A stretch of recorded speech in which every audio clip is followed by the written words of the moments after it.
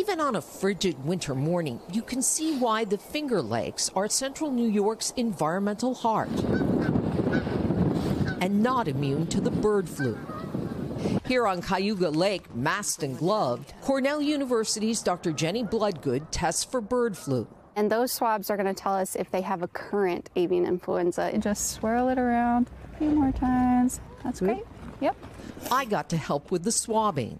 Back in Bloodgood's lab, initial tests show 3 of the 4 ducks swabbed have the highly contagious virus. We have found many different positive species, ranging from waterfowl to raptors like eagles and hawks. In fact, since the outbreak began in 2022, this strain of the virus has been detected in wild birds in all 50 states. There are reports of birds falling out of the sky and washing up on beaches. What mammals have tested positive for bird flu? In New York State, it's primarily been red fox. We've seen a skunk, an opossum, a bobcat. Does that suggest that the flu is mutating?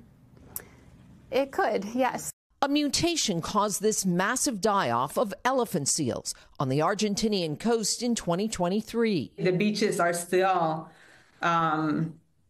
covered with bones. UC Davis scientist Dr. Marcella Uhart says in just weeks, the mutated virus spread, killing 17,000 of these top ocean predators.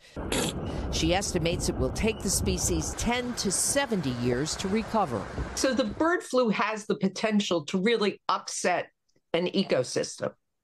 Absolutely, because the bird flu impact is also adding to climate change and El Niño events and other dramatic changes in the ocean ecosystems. Increasingly deadly to wildlife, threatening ecosystems here and around the world. Anne Thompson, NBC News, Ithaca, New York. Thanks for watching. Stay updated about breaking news and top stories on the NBC News app or follow us on social media.